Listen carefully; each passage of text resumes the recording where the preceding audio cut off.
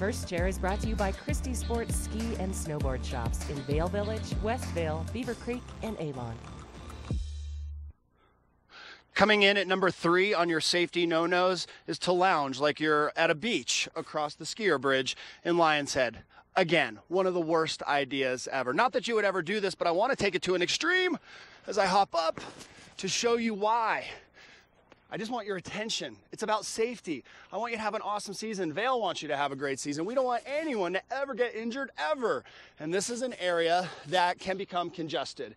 Martin Luther King Jr. weekend, big celebration up here of the King. And while we're all up here enjoying the mountain lifestyle, we might get bunched up coming through this area. So here's your job.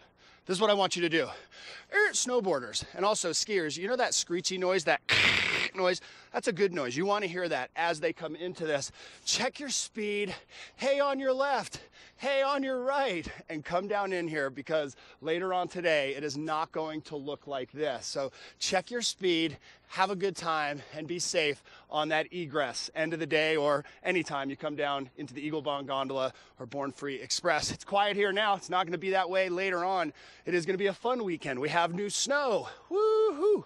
1 new inch reported at Vail, 2 new inches reported at Beaver Creek, and it has been pretty consistently snowing all week long. But now, clear skies. Mark's got your weather next.